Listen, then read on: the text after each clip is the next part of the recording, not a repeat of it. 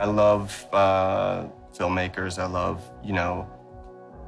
as an actor, you kind of have to give yourself to them. So it's really important that I feel connected to the director, and I like the collaboration that happens there. And hopefully the character, somehow lights you up in some way, or it hits something in you. And I think the gut response is usually the truest one. So I don't even know why. Sometimes you might discover it during the process, like, oh, that's why I was drawn to this, or maybe not.